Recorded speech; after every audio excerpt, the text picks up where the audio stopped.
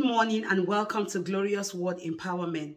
The question for the morning is, how often do you pray for your loved one? How often do you pray for your husband? How often do you pray for your wife? Do you see them and see a need in their life and you go into the presence of God and intervene on their behalf? Because as children of God, we ought to pray for our spouses. We ought to pray for our children. We ought to pray for our family. We are going to read the book of Genesis chapter 25 verse 21. It says, and Isaac prayed to the Lord on behalf of his wife because his wife was childless. And the Lord answered, and Rebekah, his wife, became pregnant.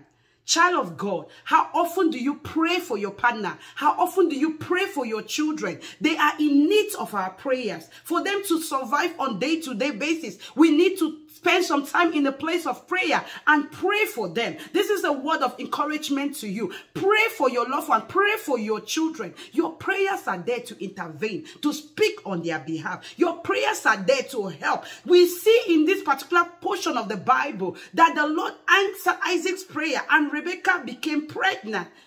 Child of God, pray for your spouse, pray for your children, pray for your family. It is very, very important. Father, I pray for your children. May they receive grace this morning to intercede for their family. Receive grace to intercede for your wife. Receive grace to intercede for your husband. Receive grace to intercede for your children. Receive grace to intercede for your parents, your siblings. In the mighty name of Jesus.